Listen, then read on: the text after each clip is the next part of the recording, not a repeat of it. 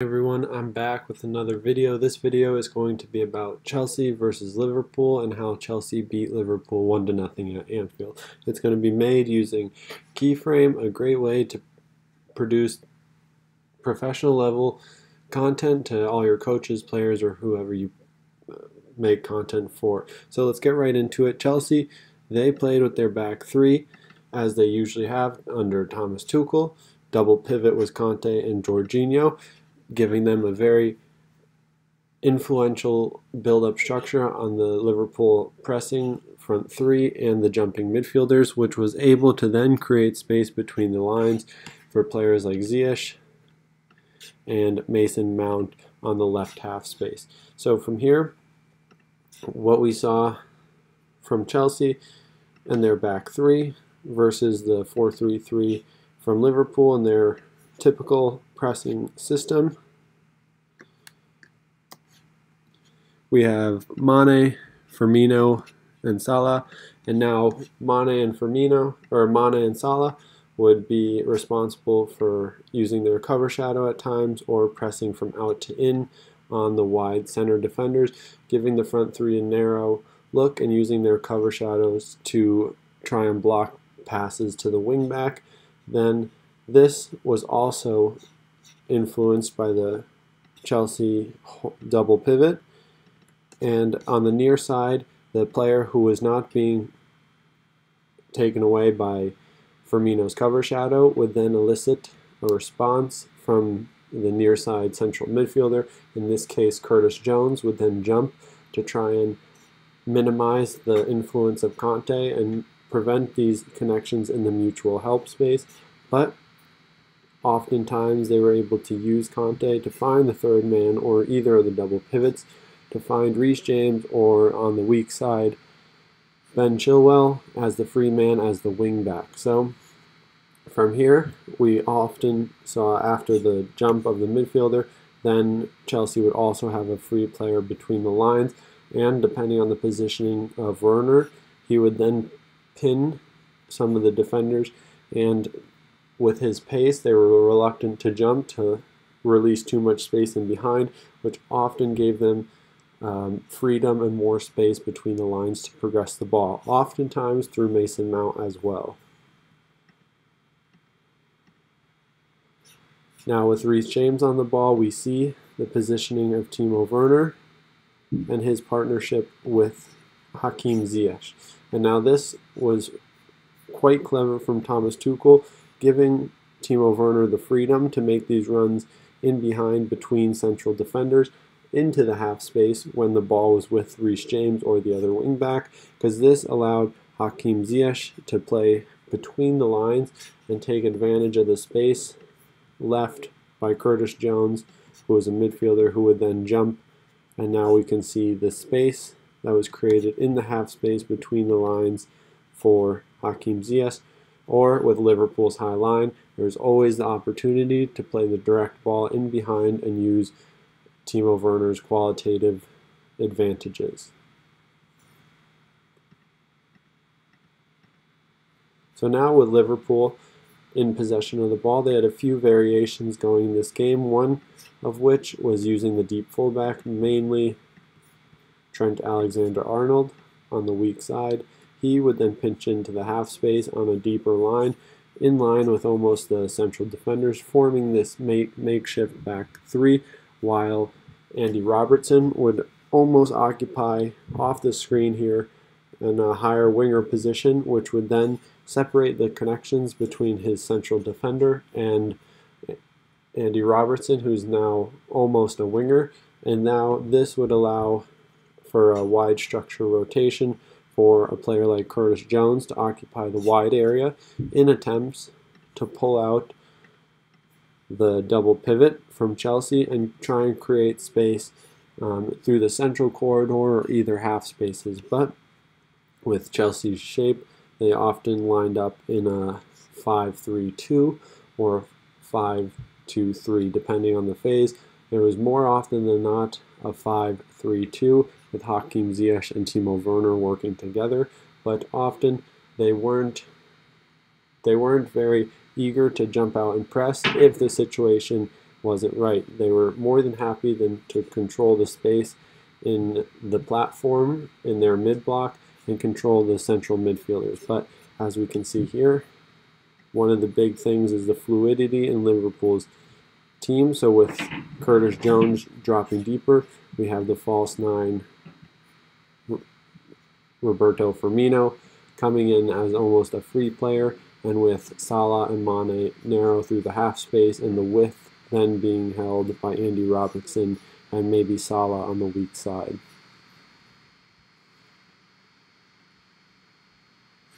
So now Chelsea in possession again. And now this is a really crucial situation that was able to happen a lot and led to many progressions through the left half space for Chelsea. So with Chelsea's 3-2 build-up, obviously Firmino is responsible for one of the Chelsea holding midfielders, and the other would be responsible for a deeper midfielder of Liverpool jumping into this area, which then also has a response to leaving space between the lines. But from here, we see Salah pressing narrow, Mane holding his position between the wing-back and central defender. So now our front three from Liverpool are effectively dragged towards one side, thus leaving the weak side relatively vacated. And now, especially Thiago, with his physical qualities not being his strong suit, he'll have to make a decision on whether he jumps to occupy this weak side double pivot to then control the space in the first two lines of Chelsea's build-up and then concede space between the lines, or is he going to hang back and then allow the free player through Jorginho to then progress the ball? So what ended up happening is it was actually Curtis Jones, the player who's jumping, and still they were able to create a little qualitative superiority, meaning Jorginho's press resistance on the ball and through the double pivot movements is now able to then exploit the amount of space left when Curtis Jones jumps as a midfielder. So when Curtis Jones jumps, there's massive amounts of space left by him further in the half space, which is why they were so effective through Mason Mount, then being able to progress the ball through the half space, because now with the two midfielders left, Wijnaldum and Thiago, they had to worry about the third line pass into Werner, as well as both half spaces occupied by Ziyech and Mount, which was just too much horizontal space for them to cover. So here we see the space that we had just talked about, Mason Mount drifting into the half space, and now we have Ziyech in the weak side half space, which Wijnaldum is taken care of, but as we see the positioning of Thiago, and right before this he had a check on his shoulder on where Timo Werner is. So while his attention is split between Timo Werner and Mason Mount, Mason Mount is able to then move into the half space even wider to then create this progression and positional superiority to then access the space between the lines and move forward with almost a 3v2 when we take into consideration the wide structure. So again, now without Timo Werner on Mason Mount's side, because there was really two types of progressions using Mason Mount in the left half space, one of which is what we just saw, using Timo Werner on the same vertical corridor as Mason Mount to help him pin and influence the positioning of Thiago, whereas now we'll see Timo Werner on the right half space working with Ziyech, and now the Liverpool front three again needing either them to play a little asymmetrically to cover both holding midfielders, or to have a midfielder jump to then control this as well. But with Mason Mount's positioning, it differs here slightly. He now starts deeper when Timo Werner is not helping him affect the positioning of Thiago, because now with him starting deeper, we have the ability for him to access this space in behind when Thiago jumps. So now with Conte on the ball, we see the double movement or the blindside movement created by Mason Mount to then create the superiority to progress, and we have Thiago just caught out with his orientation too much on the ball, and when players are in the blind side, it's quite hard for them to respond, and we have our 3 Liverpool midfielders then conceding the space in behind with both them jumping for different reasons. Now, Mason Mount progressing through the half space, and now we have the positional players between him and his wingback able to use combination play to use this to then create advantages to progress the ball with players on the weak side like Ziyech and Werner to then progress. Liverpool in possession again, using their asymmetric back 4 with Trent Alexander-Arnold as the deep line playmaker, creating the back 3, and with Andy Robertson moving higher up the field, almost as a winger, creating the height and width of the team shape. This allows Mane to then clearly move more narrow between the lines. Wijnaldum as the lone pivot here with Thiago Alcantara and Firmino higher between the lines, creating a 4-man midfield structure. Salah also creating height and width through the team, trying to isolate defenders of Chelsea to then potentially receive a longer pass in behind to try and use this qualitative advantage that Salah might have. But with Chelsea's back 3 and double pivot, they controlled the space between the lines very well. They had the right combination of jumping and using cover shadows between the 3 center backs and the 2 holding midfielders. Then with the front 3, they mixed it between using their cover shadow to block Thiago and Wijnaldum, as well as try and isolate possession to one side and put the right amount of pressure on the ball. So here we have again the ball going in to the midfield, Gini Wijnaldum. And now we see Curtis Jones higher than Mane, allowing Mane to drop between the lines to get on the ball in a deeper area to then turn and run out the Chelsea defense. But with Chelsea, their defensive setup, the 2 holding midfielders played quite well, and then almost numerical equality at the back with Rudiger focused on Salah, Christensen jumping to Firmino, the false 9, and now Azpilicueta being pinned by Curtis Jones, allowing Mane to almost become free, but blocked by the double pivot cover shadows. And the one thing I was surprised about was the willingness for Christensen to jump and follow Firmino because he could have passed him on to the double pivot, but with the security they had and how they played in 1v1 situations with the balls in behind, it worked out quite well for Chelsea.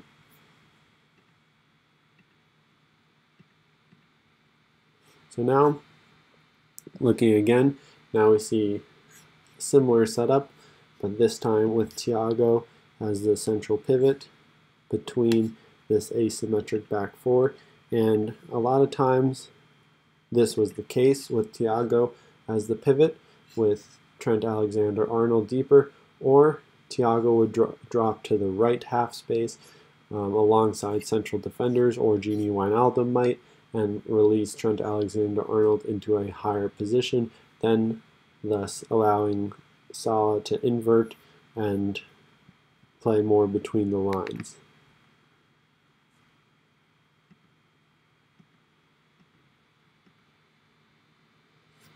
So now we see the situation with Thiago dropping, the back 3 from Liverpool then created via the holding midfielder dropping, Gini Wijnaldum's the single pivot, and as we said before, Trent Alexander-Arnold and Andy Robertson would then be the players creating width while players like Mane, Curtis Jones, Salah, or Firmino would then be able to occupy space between the lines.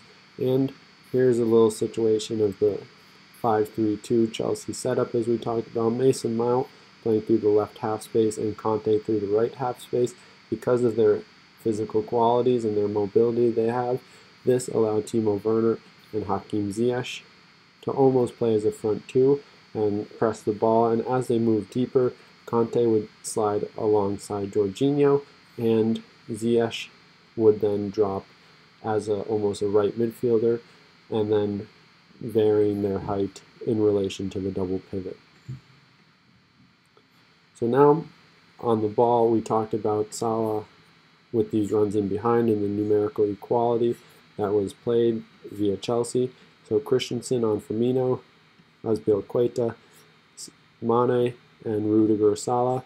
And now this presented the situation with Salah and Thiago and playing very direct beyond because of Chelsea's high line and their high level of horizontal and vertical compactness, left space in behind, but was defended quite well from the three central defenders and often didn't lead to any dangerous chances.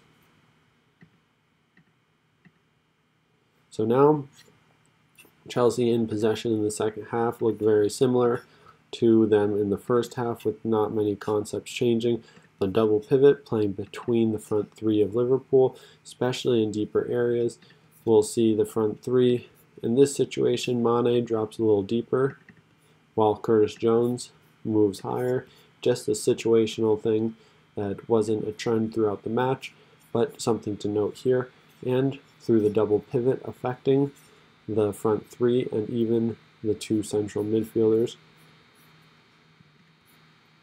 that are deeper than the front three. This allows Mason Mount to move wider in the half space to then look to progress the ball via positive reception and take advantage of the use of a wide structure, which we'll see right now. The use of a wide structure, freeing up movement through the half space and looking to get into dangerous areas. Three-man wide structure, and now looking to ultimately get into the golden zone or the assist zone to create chances and look to create high quality chances through a cutback or low cross. And now the last picture is Liverpool in possession of the ball. Again, we see the asymmetry and the movement from Liverpool's front three, now with two players, Mane and Firmino, pinning two wide center backs. Now Chelsea have a 3 versus 2 numerical superiority in their back line. A double pivot also covering them with cover shadows, and Liverpool now, we can look at how they are with their asymmetric back four, and they're holding midfielders' willingness to drop between the lines. So now this is Curtis Jones dropping deeper and creating this back three. Thiago and Wijnaldum almost play alongside each other in certain situations, and now Salah moves wider to take advantage of the space. Well, he'll have Trent Alexander-Arnold to then progress forward, and Firmino higher between the lines to then move forward through their wide structure. So that's the analysis. I hope everyone enjoyed it, and I'll see you in the next one.